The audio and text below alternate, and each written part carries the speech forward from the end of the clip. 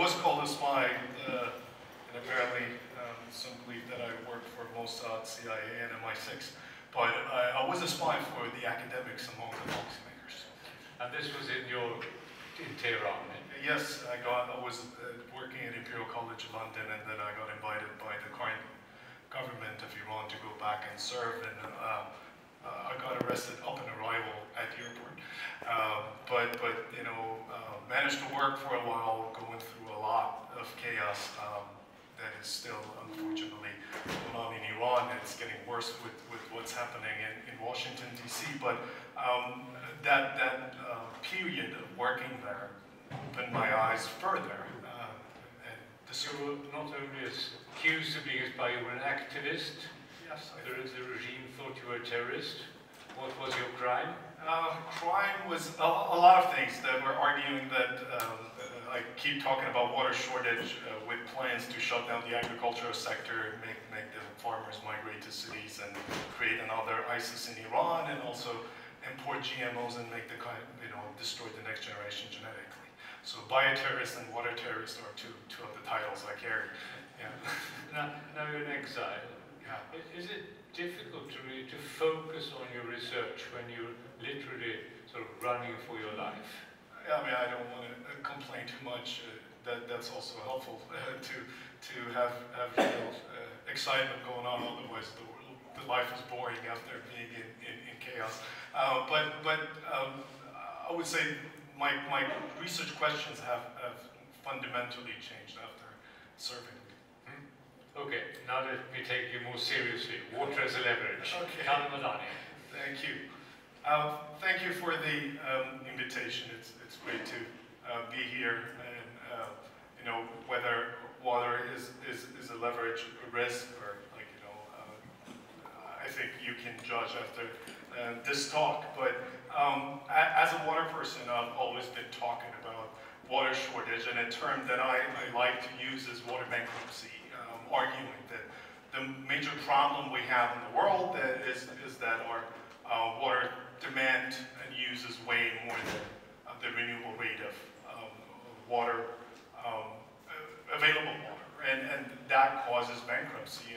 And the fact that we deny this bankruptcy has extra cost for us, because all of our efforts are going into mitigation and denying the fact, and not much in adaptation. If you look at the global, I mean, talking about inequalities, and we heard what Edgar said, that's a big problem that we have, not only in human systems, but also natural resources, right?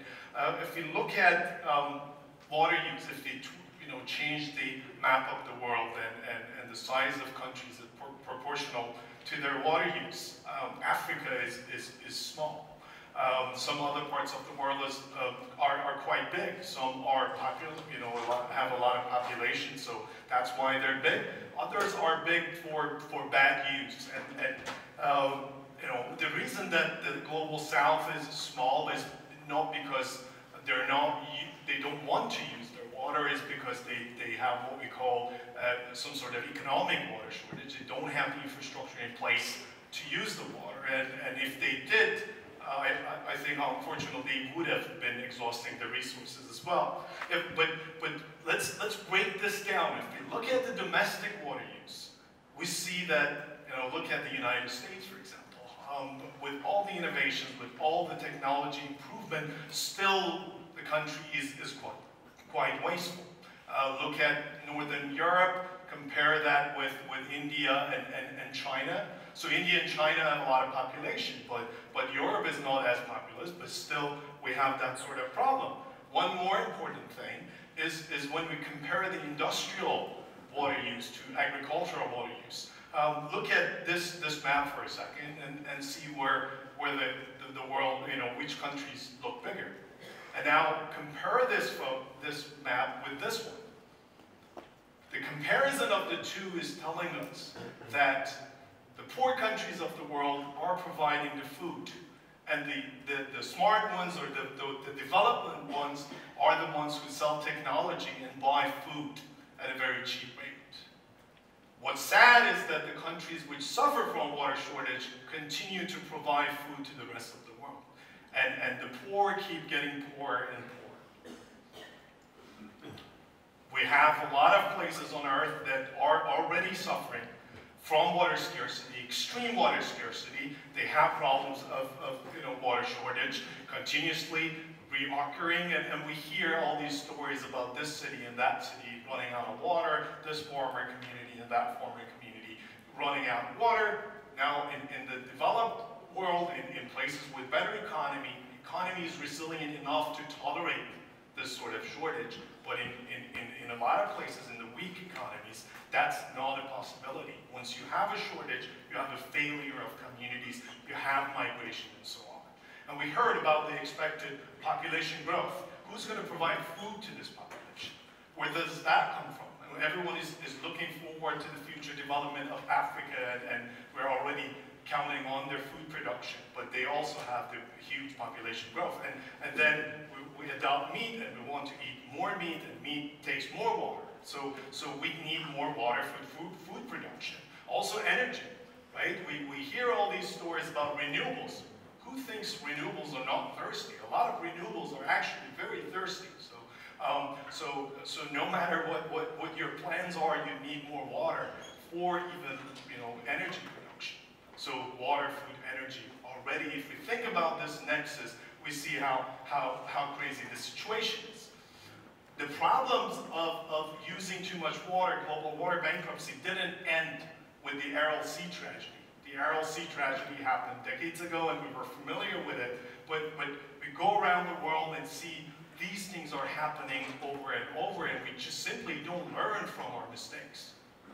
We keep repeating the same problem. Just recently, like last week, it was all over the news, what happened to one of the most populous cities of India, running out of water. Cape Town was on the news, some years ago. Day zero was coming up, and this thing would happen in other places on Earth simply because we don't learn about our mistakes, simply because the developing world also wants to repeat every problem that was produced in the West or the more developed countries. As a result, we have this issue of unequal access to water. A lot of communities which suffer from water shortage, privatizing the systems didn't work out. All the things that we're doing are still failing. And when you're talking about lack of access to water, I mean, a problem that many of us cannot even imagine, right?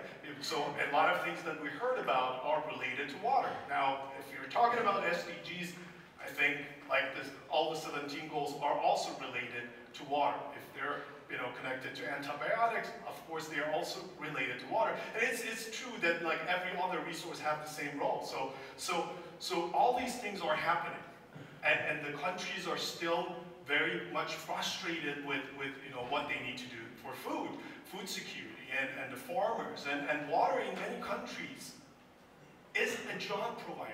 Because your economy is not good, you have to use water to provide jobs to the farmers, because as long as they have a job to do, they're not going to migrate, they're not going to create tension, they're not going to overthrow your regime. So water becomes a job provider, does what the politicians don't do.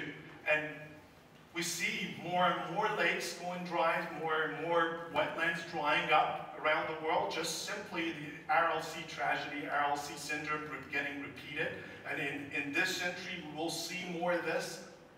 This is Lake Urmia in Iran, northwest Iran, one of the largest hypersaline lakes in the world, that just got dried up because people overused water upstream. With that comes environmental degradation, ecosystem death, and a problem that is getting more and more serious, and we still don't pay attention to it: the problem of dust storms. So when the lakes go dry, when the soil moisture is lost, dust is moving around. So again, the health issues and the problems of health, and shall we have people migrating because of these problems or not? And can we restore these systems? Unfortunately, not in a few decades. That's how ecosystems work. So we don't get a chance to restore them in a short period of time. And now we know it well, at least in this country and your neighboring countries, You know, well, that the Middle Eastern water problems can have consequences for your countries.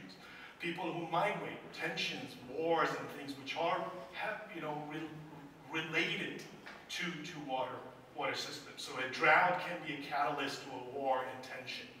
And we hear that about Syria. The problem is not as simple as the media likes to tell us, that the drought caused formation of ISIS, but drought played a role, and that role is important. And what happens in Syria is affecting Scandinavia or the Nordic countries.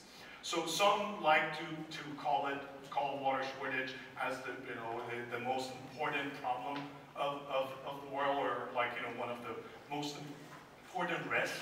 But I think we all think about that, about the subjects we are working on in the same way.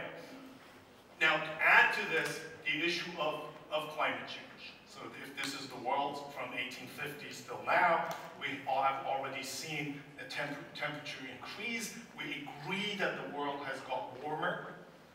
That's something that we know, and that causes extreme events and droughts and things like this.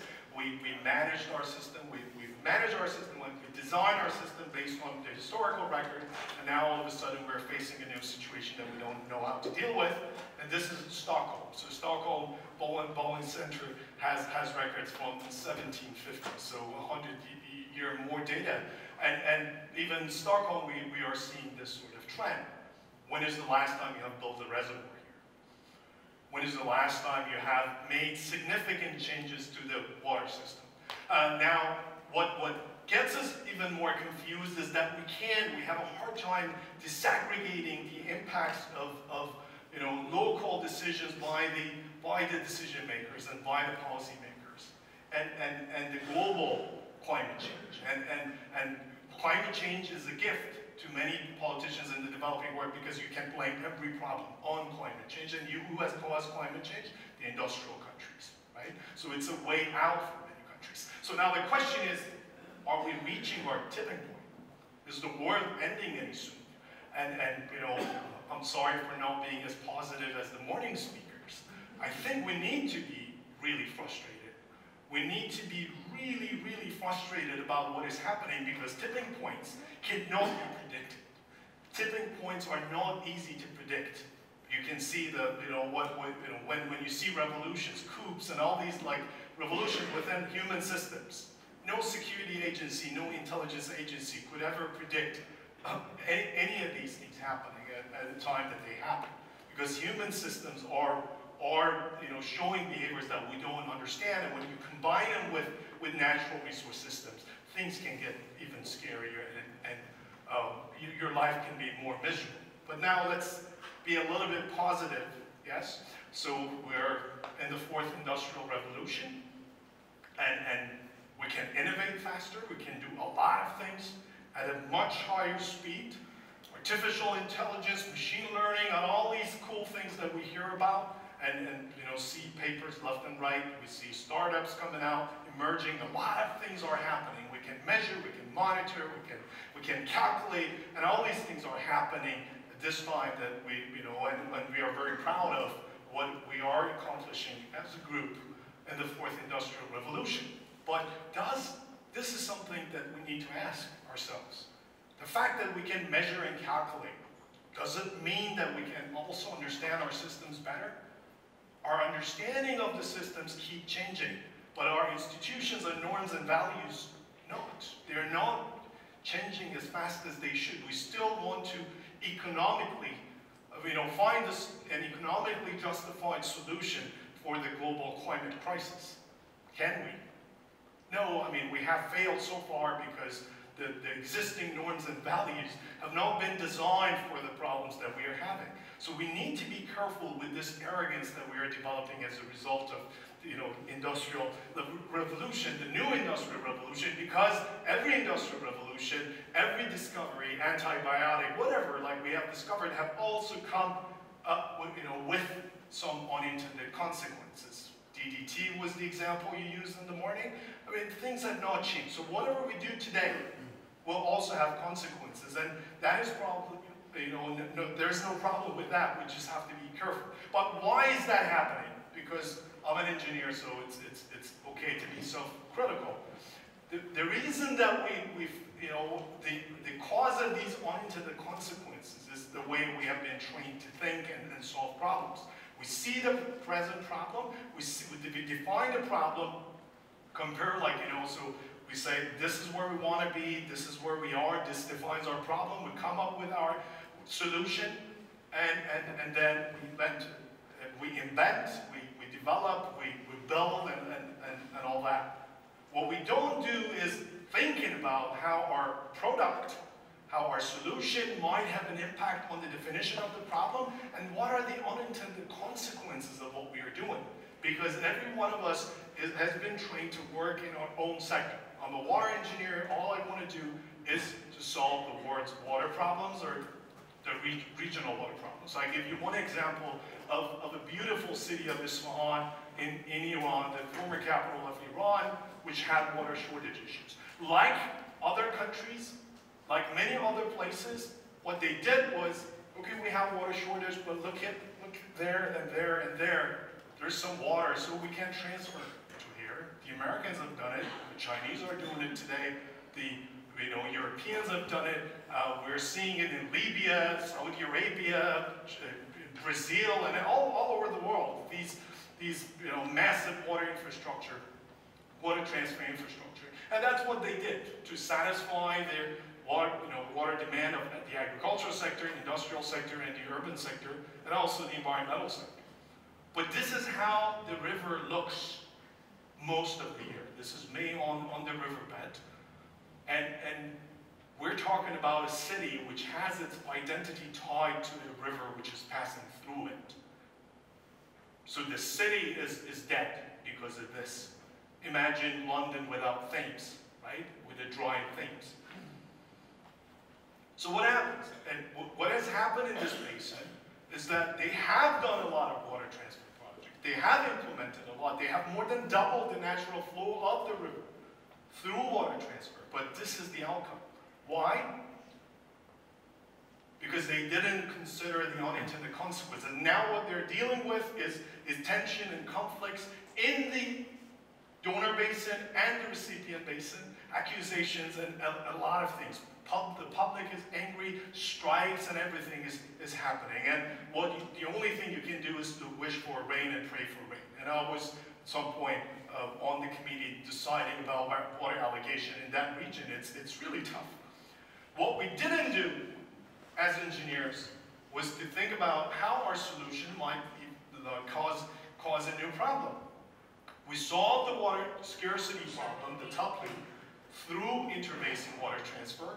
What we didn't pay attention to was how this increase in water availability can promote development in this region and can increase migration to this region because it creates jobs, it makes the region attractive. So our problem actually came back at a bigger scale. So the region is thirstier, the agricultural land area has increased, and you have more population in the region. So this is pretty much what we are doing. I mean, the antibiotic example was the perfect thing for here. So you don't think about the resistance and what happens and what the unintended consequences would be. And what we do most of the time is to cure the symptom, right? So I also use the example the drugs example to explain this. So if you have pain in your body because of infection and you're taking painkillers, you're just curing the symptom for a few hours. The infection keeps getting worse and worse and worse. You need antibiotic, but you're taking painkillers. This is the problem that we have in a lot of, in problem solving in engineering, because we haven't been trained in a certain way. We're not thinking about the loops and trade-offs and all these uncertainties and complexities that we need to deal with. So another thing, whether you call it wicked problem, super wicked problem, system of systems problem, complex problem, super complex problem, it's the same thing. The only thing to remember is that you are solving one problem in one sector. Make sure that you're not creating problems elsewhere. So be less arrogant, think about all the complexities and so on. This is a paper I wrote it with a Swedish actually co-author, also a pessimist maybe like me. So we are dealing with water systems and human water systems. Once you add human to water systems, things become much more complex because you have to deal with the bounded rationality issues. You don't have enough data, things are non-stationary, they are changing, you have evolutionary behavior because you have humans, and you don't have the power to predict and understand everything. So you have this issue, and my water system is super complex already. But if and this is my world. It's like, the full page. But if you look at water within the universe, it's a very small part of the complex systems. Every talk that we heard deserves one circle, different size on this complex system that water is just a component of. And then when it comes to other matters that I talked about, so food, environment, and energy, they also have their own complexities, they also have their own systems, they're also run and managed by other people. And how do I deal with the trade-offs?